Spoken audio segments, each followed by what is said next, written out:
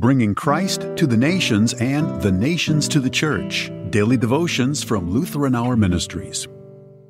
Tuesday, June 18th, 2024. Taking us seriously.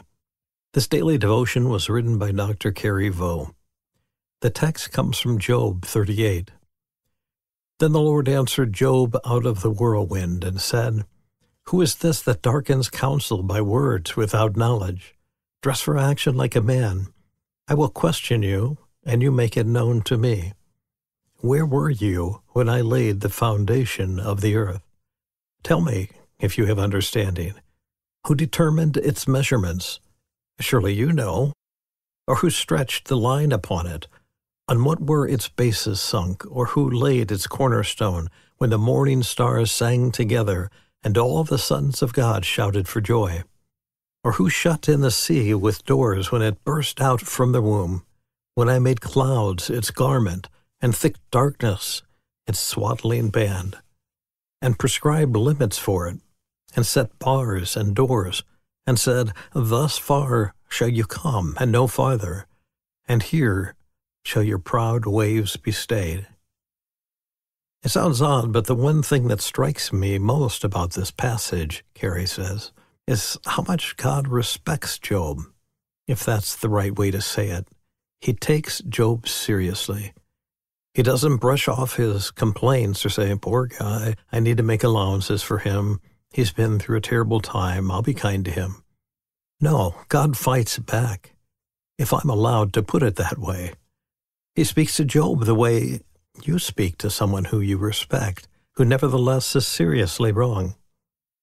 And the message God gives boils down to this: you wouldn't understand if I told you. That's not the message Job wants to hear, but it's an honest one. God is God, and we are not.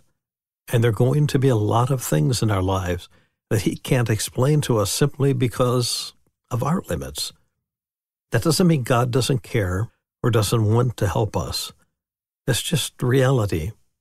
You wouldn't think of that as a hopeful message, would you? But Job did. God was taking him seriously in his misery. And God takes us seriously, too, in the middle of our own trouble and distress.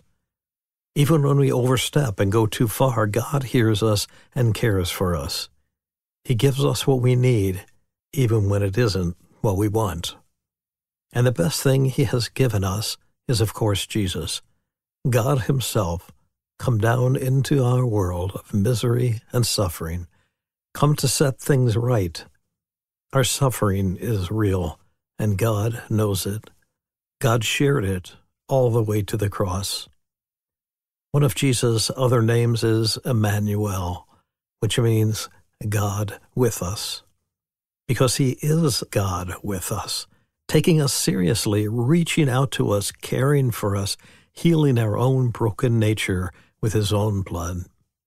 We may lose everything in our lives and even go down into death, but Jesus goes with us all the way. He will not abandon us.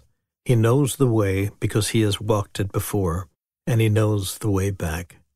Jesus' death and resurrection is our hope. He has made us part of His body, His people, and as He shares in our suffering, so we will share His resurrection and life.